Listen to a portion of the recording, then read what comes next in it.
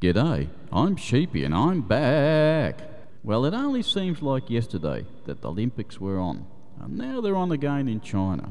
Now, as you can see from my body, I was a pretty good athlete myself in my younger days. Now, these Chinese are pretty sneaky because they'll do anything to win medals for themselves. Now, they've gone to all that trouble to pollute all the air in the competing area.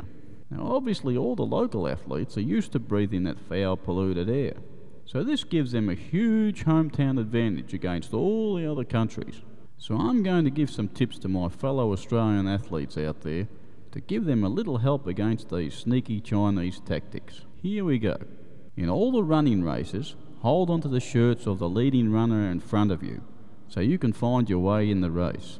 Running in the polluted fog is no easy task, but this will at least give you a chance. Now, if you're lucky enough to be able to see the finish line, just overtake the one in front of you near the end. Now, for those pole vaulters out there, you'll have your work cut out for you because you'll be flying high in the clouds of pollution.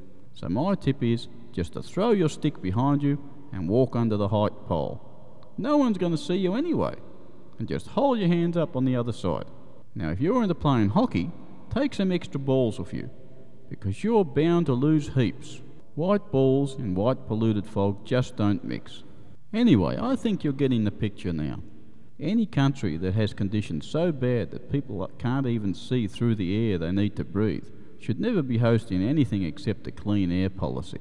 How can all those poor buggers living over there breathe in their own country, let alone all the athletes competing there?